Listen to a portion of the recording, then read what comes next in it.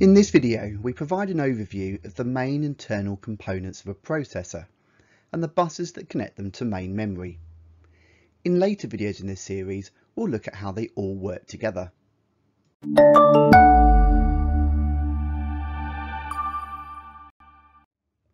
So at a very high level, your computer gathers input via a variety of devices, such as a keyboard, mouse, microphone, controller, touch gestures, and so forth. The brain of your computer, the central processing unit, then works out what it needs to do. It regularly interacts with main memory, reading and writing information as required, and eventually produces some output which we understand, and this comes in the form of visuals to a display screen, sound, or vibration feedback. We're going to take the lid off the processor now and have a look at the main components inside. So here we have an abstraction of the internal components of the CPU and main memory and how they're connected together. We're going to run through each of these now, explaining their purpose and how they work, and then in later videos we'll show you how they interact together to perform the job of carrying out tasks. So arguably the most important component inside the processor is the control unit, and it's responsible for coordinating all the activities of the processor. It directs the flow of data between the CPU and all other devices on your computer. It accepts the next instruction that it needs to deal with, decodes it, handles its execution, and stores the results of data back into memory or other registers. It's responsible for sending memory read and write requests to main memory on the control bus, as well as other command and control signals such as bus requests, bus grants, interrupts, etc. It makes extensive use of status registers in the clock, which are slightly beyond the specification. And it coordinates and communicates with all parts of the CPU. The next component is called the program counter, and this is the first of a number of registers you need to be aware of. It holds the address of the next instruction in memory which needs to be executed by the processor. Now this could simply be the next instruction in a sequence of instructions, or it could be an address to jump to a very different instruction. For example, if the current instruction register contains a command to jump or branch. It has a very close relationship with the memory address register, and at the start of every single new fetch, decode and execute cycle, the address that's held in the program counter is copied into the memory address register. So let's look at the memory address register now. This holds the address of the memory location from which data or an instruction is to be fetched or which data is to be written. And it sends these addresses to memory down a bus called the address bus. The memory data register is used to temporarily store any data which is read from or is about to be written to main memory. It's sometimes referred to as the memory buffer register, and is nicknamed the gateway to the processor. And this is because all data which is going to be written to or read from the memory must first pass through the memory data register. The next register is the current instruction register. As the name suggests, this holds the current instruction actually being executed. The contents of the memory data register are copied to the current instruction register if it is an instruction. It contains two things, an opcode and an operand, and together these make the instruction. For example, a machine language instruction to load the contents of memory location 8, so in binary that's 1000, into the ALU, may look something like LDA 1000. Another vital component of the CPU is the Arithmetic Logic Unit, or ALU. It performs arithmetic and logical operations on data. So arithmetic operations are things like add, subtract, multiply and divide, and bitwise shift operations left and right, which we look at in later videos. Logical operations are comparisons and Boolean logic, for example and, or, not and XOR. It often makes use of various general purpose registers to temporarily hold the results of calculations, and one of these is called the accumulator.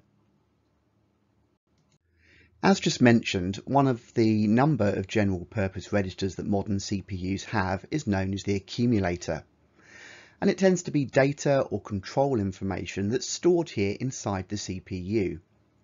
Now, modern CPUs have many different general purpose registers for storing of temporary data while instructions or calculations are actually being carried out by the processor. Typically, the more general purpose registers a processor has, the faster it will operate. And this is because accessing, reading and writing information from registers inside the CPU is always much quicker than reading or writing information from main memory. The results, for example, of calculations carried out by the ALU can temporarily be stored here for super quick retrieval. Now, we've been talking about the various buses as we've been discussing the other components of the CPU, but let's go through each of them now. The first to talk about at the top is the address bus. Now you'll notice this is unidirectional, meaning information only flows in one direction, and that's from the processor to main memory. The address bus is responsible for carrying the actual memory addresses that identify where data needs to be read from in memory or where data needs to be written to in memory. The next bus is a data bus, and this is bidirectional, meaning information can flow both ways. This bus is responsible for carrying the actual binary ones and zeros that make up the information being transmitted around the CPU. And the final bus, which is also bidirectional, is the control bus. And this is responsible for carrying command and control signals to and from every other component on the CPU. For example, it sends memory read and memory write control signals to main memory. So although computers only deal in binary ones and zeros, as humans obviously we prefer to deal in more abstract languages that we can easily understand. So we can see here that the instruction 0101 actually means to load. At a low level, computers use what is known as assembly code, a language that has a direct one-to-one relationship with the processor architecture. The assembly language instruction for load, for example, could be LDA. And in assembly language, we call this short 3 or 4 letter code a mnemonic. The assembly code mnemonics you need to know for the exam are listed below. Now, don't worry too much about getting your head around all of these different mnemonics and what they mean at this stage. We're going to go into assembly language in a lot more detail in later videos.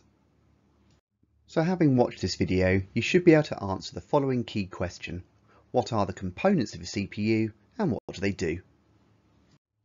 So that's everything you need to know from the specification, so you can stop taking notes. But it's well worth watching the rest of this video because we're going to go over a few other very important components of the CPU which will help give you a better understanding moving forwards.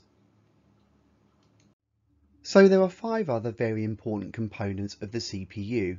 While not listed in the specification, they're really important to know about and will add to your understanding of how the processor works moving forward.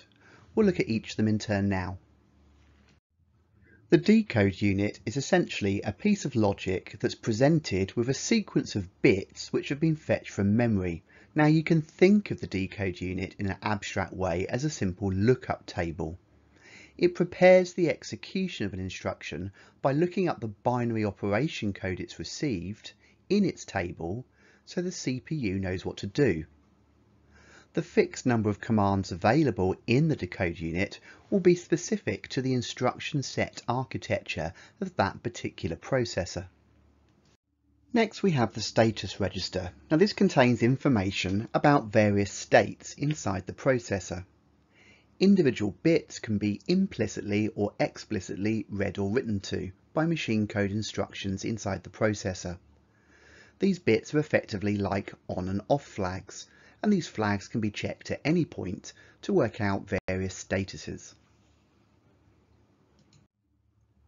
The clock is a unit which synchronizes related components by generating pulses at a constant rate, and we measure this in what's known as hertz.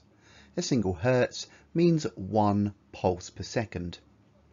The clock speed is the frequency, therefore, effectively, at which the internal clock generates these pulses. The higher clock rate, the faster the computer may work. This is one of the main stats that's quoted when you buy a computer. For example, this PC has a 3.4 GHz processor. It's referring to the clock speed in hertz. Finally, we have the interrupt register, often known as an interrupt control register. This is checked by the CPU to see if an interrupt is awaiting processing. If it is, a software process known as the interrupt service routine kicks in and handles the interrupt request by interrupting what is currently going on. Now, interrupts can come from many different sources. A very simple example would be the routine which handles keyboard events, for example you pressing the spacebar. Now you're going to learn a lot more about interrupts and how they work in another part of the course. And finally we have cache. This is a small area of memory often located on or inside the CPU or very near it, and it provides fast access to frequently used instructions and data, just like the general purpose registers. Cache typically is graded as level 1, 2 or 3, and depending on the level depends on the speed of access. All cache at the end of the day though is physically closer to the CPU than RAM and faster to access, but the downside is it has a much smaller capacity.